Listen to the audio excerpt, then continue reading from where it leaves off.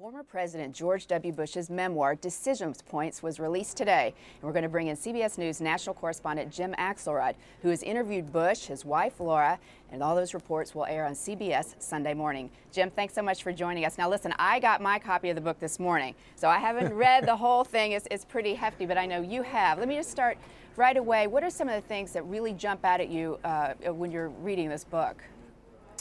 Well, I think what the book is trying to do more than anything is simply say, here's what I was thinking when he made sort of several critical decisions over the course of the 8 years. The book starts with his description of realizing he had a drinking problem. In fact, when we interviewed him, I asked him, hey, were you an alcoholic or did you have a drinking problem? He talks about him having the drinking problem that he had.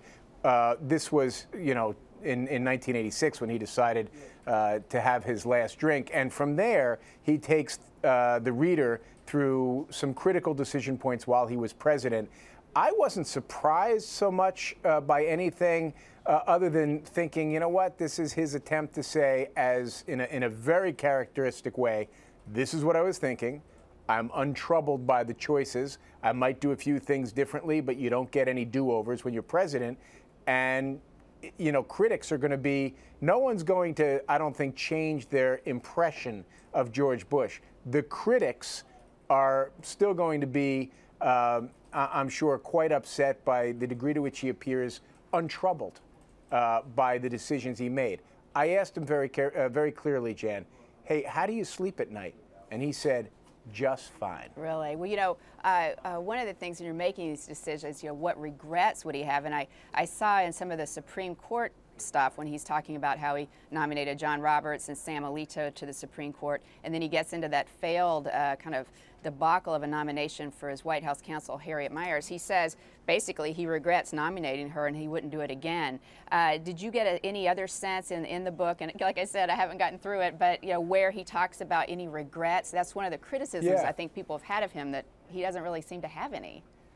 Yeah, you know, it's funny. When you talk about Iraq not finding weapons of mass destruction, he still says, I'd go there again because I think, George Bush thinks, that Saddam Hussein still posed a threat. Where he was very clear in saying, I really wish I could do it differently, was with Katrina. Not only because of how long it took for the federal government and the administration to mount an effective response, he feels that there was also a failure in his ability to communicate his care and compassion for what was going in New Orleans. Can I ask you that, before we go on with that, though, did you have the sense that he, I mean, was it that he regretted how he handled Katrina because of the suffering that it caused those people in New Orleans and on the coast, or was it that the political fallout was just so overwhelming? And that was a real turning point in his presidency, I think. It was, and I think he feels that way too. I also think, though, however, he feels a great deal of feeling this was an area where he was not the decider, which is, I think, was critical to his own sort of self-image. Was this is a guy who does things decisively when he makes a decision, and he didn't do anything decisively at all when it came to Katrina. And I think he still is a bit mystified as to why that was. He says clearly it was a regret, but when you probe a little more deeply about, well, why did it happen, I think the White House was in disarray at that point, and I'm not quite sure he's got his arms around still why it happened, just that he feels horrible in his sort of clear expression that it happened at all. The other thing that's interesting about that, Jan, is that he says that picture of him flying over New Orleans, he regrets. There's nothing he can do about it, but it was awful, and that he should have just landed in Baton Rouge, talked to the governor, and obviously that image was something that I don't think he sort of ever recovered from. Does he point any fingers? Does he try to say, you know, I did the best I could, but it was the governor's fault, or I wasn't getting any help from the mayor? I mean, does he try to explain it away that way? He does. It's funny, the book is remarkable, the tone of the book, there's not a lot of finger pointing.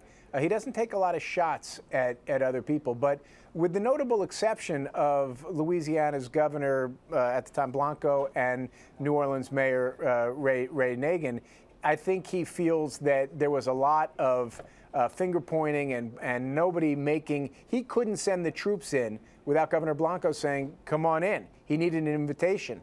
And so he says he wasn't getting direct answers in a timely fashion that would allow him to send troops in. And that really was sort of one of the big reasons that the response wasn't effective. But he does stop short of saying it was her fault or it was Ray Nagin's fault. And he says it was my fault. Well, what about Iraq? I mean, let's talk about that. I mean, where does he, you said a few minutes ago that he still would have done it. Where does he kind of assess that in terms of what went wrong there, or does he think that it did? Well, I think he views things when it comes to Iraq, and this is, when I say to you that no one's going to look at the interview or read the book and go, huh, well, there's a different guy I never really knew before. What I mean is he looks at Iraq, and when you press him on points like WMD, for instance, he says, we weren't attacked again. After 9/11, my #1 responsibility to the American people was to prevent another attack. And in that regard, we were successful. And so I think everything can be, at the end of the day, for him, explained away by the fact that we weren't attacked again. Well, and that was, I guess, he saw that as his job. I know when he was kind of describing his feelings on September 11th, when he sat there in that classroom with the students and waited till they finished the lesson, he describes this anger that he's feeling, like, I want to go out and kick some ass. I mean, those are his words in the book. Does that come through even now when you're talking to him, or did you see that in other places in the book?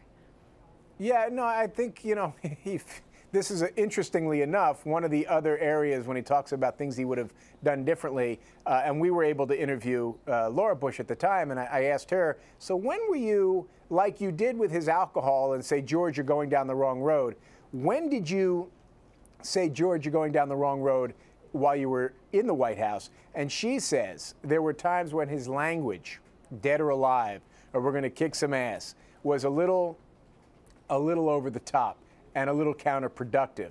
And he says, so she was able to sort of rein him in a little bit in terms of the language he used. But you can find different words. I think the feeling was palpable. And, to me, the most interesting part of 9/11, and we get into this in the interview, was he seemed, as a guy who campaigned as wanting to be a uniter and not a divider, that there was this unparalleled opportunity after 9/11 where he really had sort of the American public in his hands. His approval ratings were off the charts. And what happened after that? Why did everything sort of divide, after that? And again, he just feels like he had to make unpopular decisions to, again, ensure the safety of the country. And so if he had to make those decisions and take a popularity hit, that was part of the job as he saw it. And his fallback position, I guess, like you said, is that we haven't had another attack, and he did his job. But when you're talking, you said you were interviewed, of course, also Laura.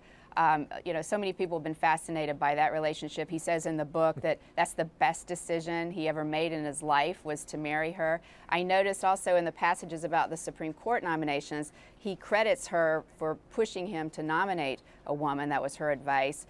Did you get a sense from talking to them, in terms of what influence she may have had on other decisions that have affected his life? You mentioned the drinking.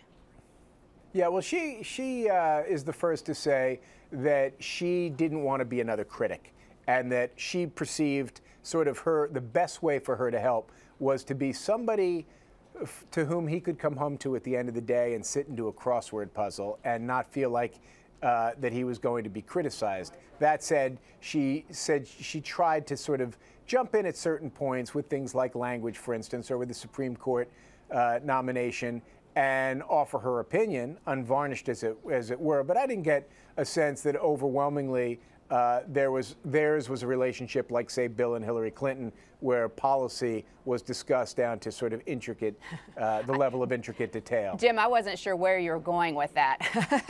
I don't think anyone thinks their relationship was like Bill and Hillary's, or at least it doesn't seem like it. Listen, I really appreciate you taking the time to talk about this. I can't wait to see your interview on Sunday with George and Laura Bush, talking about the book and the decisions that George Bush has made. Thanks so much, Jim. Happy to be there. Thanks.